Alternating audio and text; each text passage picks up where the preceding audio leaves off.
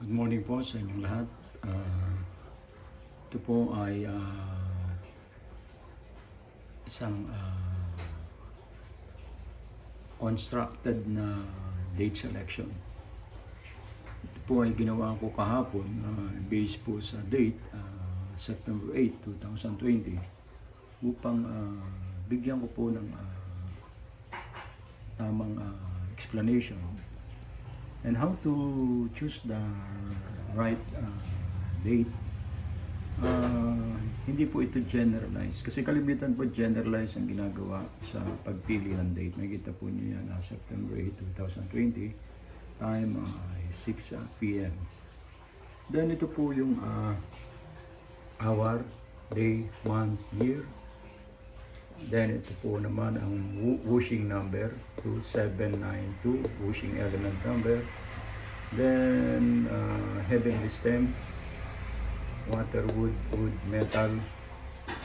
Ito naman po ang 12 ito po yung earthly branch, ano. Ito metal, wood, metal, water. Then ito naman ang washing, ito naman po ang period number 7949. So, September 8, ito pong September 8 na pinili ko. Ito po yung lumabas na element. September 8 is fire. Ito pong 7 is fire. Then ito pong Chinese character ay wood. Then 7, 9. Then ito po namang hour is 2. 2 ang kanyang washing element number, then ang kanya pong period number ay 7. So, ito po ang example ng isang, ito po yung building. Building facing northeast. Yan, sitting, ang kanya pong rear sitting is 206 southwest, 206 degrees southwest ang rear. Napansin nyo, ang front niya ay facing 26 degrees. So ito po yung Chinese character. Kasi kung ang pinili ko pong date September 8, ito pong seating ng isang building o bahay ay meron din po siyang naka-assign. Kung siya po ay seating southwest, 206 degrees, ang kanya pong washing element ay 2. Then ang period number po niya ay 1. Ito pong dalawang Chinese character, earth. So, this facing is northeast, 26 degrees. Now, paano po nyo i-match ito? So, ito pong day ay papansin nyo 7.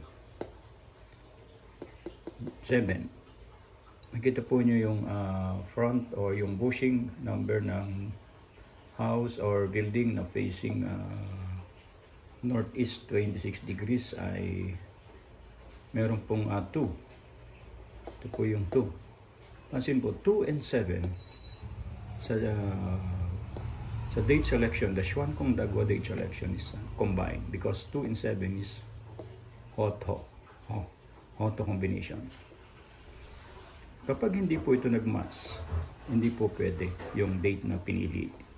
Kailangan pong magmamatch sa day para po talaga very auspicious magmamatch. For example, kung wala pong makuha ng 2, wala pong makuha ng 7, pwede po itong humanap ng another date na magkakaroon po ng washing number 8. For example, naging 8 po ito. 8 plus 2, sum of 10. Better din po yan. Ngayon po, dapat magbalanse din po itong hour, day, month, and year. Ngayon, i-explain ko po sa inyo itong mga element itong washing. Pansin po nyo, ang hour ay 2, then ang day ay 7. Combine po, auto combination, 2 and 7, yung day and hour, better po siya. Then yung month, medyo nagkaroon po siya ng exhaust cycle kasi 9 is metal. Ito pong 9 sa washing number na metal. And the fire, exhaust metal. Dapat po controlling in. Ito po. That's the best or supporting in. 2. Ito pong 2 sa year. 2 is better po kasi ito 2 is fire, supporting in sa 2 and 7 kasi 2 and 7 is fire element. Then pansin po natin itong period number. Period number is 7949. Pero ito pong 79 is special form kaya counted po na better po ang period number. Ngayon po check po natin ang sansya. Dapat po talagang detailed ang pagpili ng date selection. Sansya, this year 2020, the sansya is in the south. Sansya po, yan. Ngayon kung ang building po at or bahay ay sitting sa south, hindi po applicable itong date na ito. Then is, ang sansya sa month ng September nasa east. Kung ang bahay po ay sitting is or building, hindi rin po applicable. Then the sansya, yung day po na pinili September 8, nasan po ang sansya? Nasa north. Yan po, sansya, nasa north. Then ang sansya ng hour, yung alas 6 po ng hapon, ang sansya po ay nasa east. So meaning, ito pong sitting southwest, applicable po itong date na ito kasi wala pong pumasok na sansya. Kung nagkaroon po ng sansya sa southwest, hindi po applicable itong date na ito. Then huwang. Huwang is the yellow 5. This year, ang huwang nasa east. This September, nasa south. So, exempted po ulit itong building. Kaya okay po. Then, how about the soifo? The soifo is the Taisoy. This 2020 nasa south and north. So, exempted po ulit ito.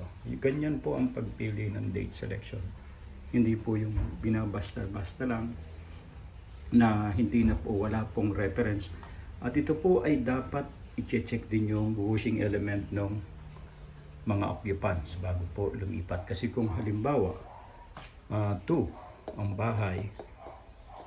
bahay or building, dapat yung may-ari po ng yung lilipat po, ang washing element po niya rin ay 8, either 8 or 7.